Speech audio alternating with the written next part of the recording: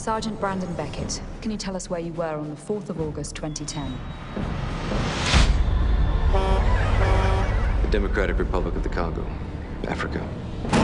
Can you describe the events that led to you going AWOL? We have to take you out of here. I have no problem here. You have no choice. Go back, get the vehicle! Get down! Where are the shots coming from? A sniper. I know who killed our men. Do you have any evidence to corroborate your accusation? No. A secret world. You can't fight something you don't understand.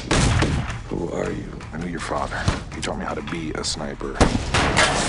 A conspiracy. Thank you for your report. My men were shot by U.S. weapons. My cover!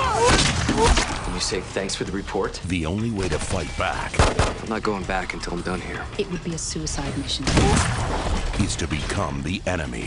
You're stalking your prey, you gotta become one with the land. So I should become a sniper. Snipe an enemy from a hiding place?